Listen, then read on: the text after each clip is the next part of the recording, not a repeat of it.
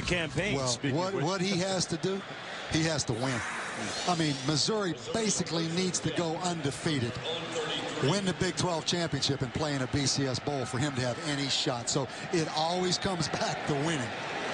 Picked by many to win the Big 12 North. He completes this pass to Chase Coffman. Goes airborne and picks up another 10 yards down to the 47-yard line. He leapfrogged Hicks on the play. Ray Hicks still looking for him. Well, this guy has 3 pins in his little finger on the left hand. He plays like a wide receiver at 6'6", 245. Do you think he just helped his draft stock right there?